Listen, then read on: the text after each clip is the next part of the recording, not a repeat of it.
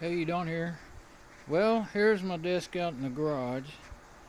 Those are the two they're identical gateway. Well, they're identical boxes, but one's a 500 megahertz and the bottom one of the top one's a 350 megahertz and bottom's a 500 megahertz. And it makes a good place to set my toolbox and that's my Kenwood amplifier, Harman Kardon. I'm sorry, Harman Kardon amplifier that I used for bought for $13 at a thrift store and left it on day and night, using it all the time for because I'd play stuff, when I go to sleep, and I just leave it on all night. And that's my old generator tester. But it still works, but it's kind of acts up now. I think the caps are pretty old by now. That's no remote or anything. It's from the 80s, I believe. But I have a zone net router up here that can be used. It's I can't read the letters, but it can be used as a wireless repeater, and that's what I do out here. And I just plug these computers, the Ethernet cables into that router and repeat my wireless signal from in the house. Remember when you couldn't film your screen because you would get that? That one's working pretty good, but I got no connection, and every time I come out here I haven't for a long time, and sometimes it would do that and I would have to reset the router with the button on the back and then go back. I actually started saving my settings that I used to do my wireless repeater, and then I would just load my settings, but it keeps doing that. Sometimes you could just reboot the router, but now I can't get it to connect at all. And so I wanted to go ahead and remind myself of what is happening in this one. I opened up the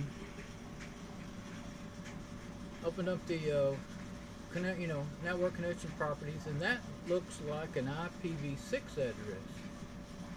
And I'm not even using. I don't have that. I don't even know if that router will do it. It might, but I don't ever turn it on. It is getting some packets, but it can't get on the internet, and I can't. Well, you can't log into the router when it's set as a repeater. You have to reset it with the hard reset button on the back. Then you can log into the router. But it doesn't get on the internet. I can't log into the router.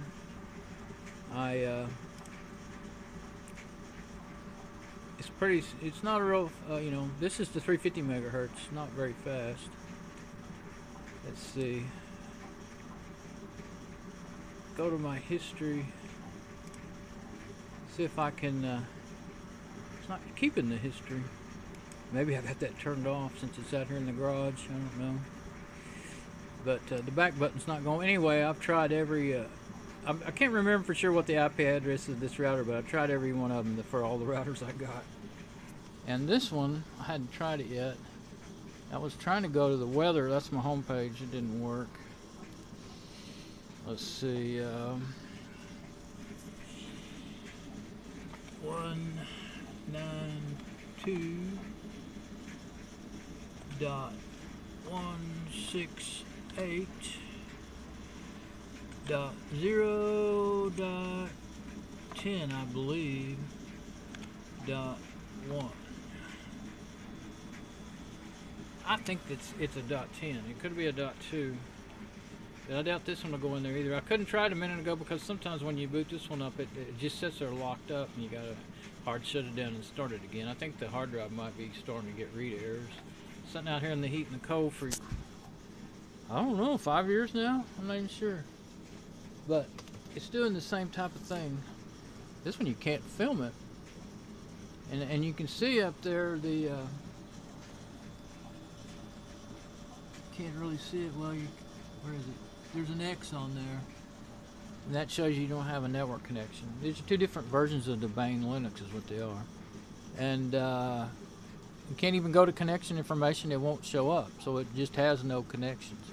You can edit connections. Okay, there's Etho. It's got wireless. I don't know, it doesn't have all these settings.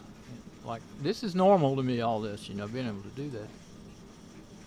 But it has no connection whatsoever, and it always just works automatically. So it's got to have to do with my router. I want to see if it has IPv6 turned on. MAC address. Yeah, there's IPv6. Ignore. That's why you have to set it with these older operating systems. This is an older version of the domain, like 5, 6 or something, 7 maybe. I haven't, you know, I could look and see, but automatic DHCP, that's how I do it. No wireless. And yeah, oh look, oh that's just a MAC address. Oh, that's what it would be. Okay. It's been so long since I've had to fool with it, I've forgotten what you expect to see in there. But I do remember. This other one, I don't know.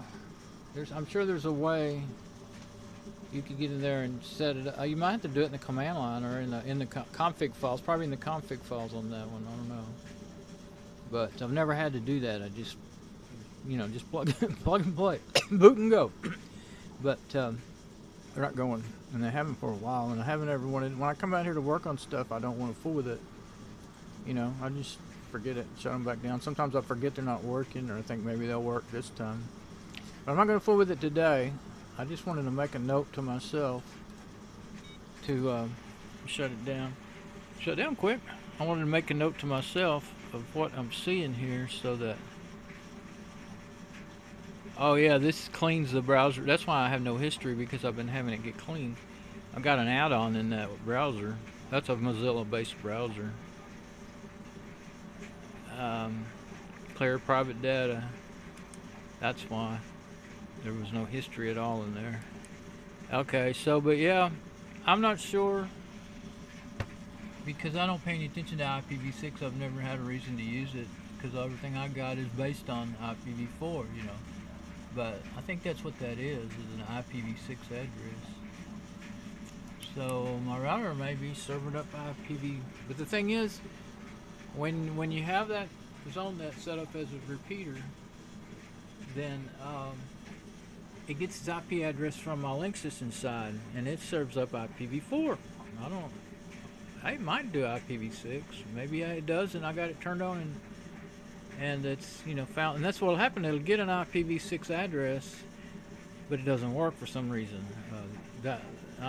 Before they implemented it, I tried it out and tried to use it, and I never could get it to work on that. And I just didn't want to fool with it, you know. Shut that down. Now, in the newer versions of Fedora 23 and Domain, I'm sure, I have a new version, like Domain 9 on one of them.